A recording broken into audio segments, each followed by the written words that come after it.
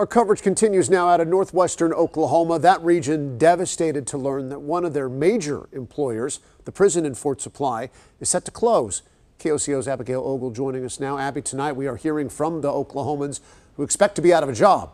Evan, we heard from employees who didn't want to be identified, and I'll tell you, they paint a dire picture. They say they don't know when they'll be out of a job, where they could be transferred, and more than anything, they say they're just sad and confused.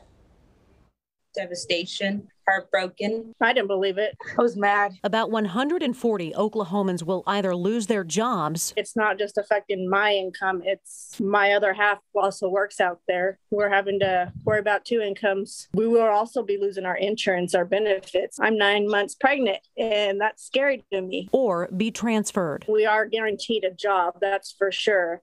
But the stress is where, when. As the Fort Supply prison, William S. Key closes its doors. I've put in a lot of blood, sweat, and tears into this job, and I feel like I don't want to give up the 6 years that I've been out there. It's not easy for any of us just to pack up and move or drive 76 miles to one facility. I have 3 kids.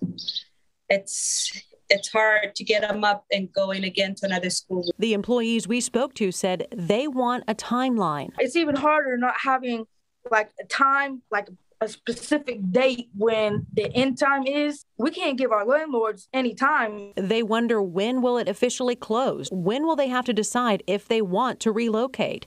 And they say everything is moving too fast. That's all I wish, is they would slow down the process, give us a chance to come up with a plan. I wish they would slow down shipping these inmates, because we're running out of time of finding out what our next plan is, where we're going to go, if we're going to retire, if we're going to transfer, or just quit. Now, I reached out to the state about these employees' concerns. They said today was actually the deadline to decide if they want to stay within DOC, and then a plan for those employees would be out within the next 2 weeks. There were several other questions that I got answers to. You can find all of those answers posted on your KOCO app.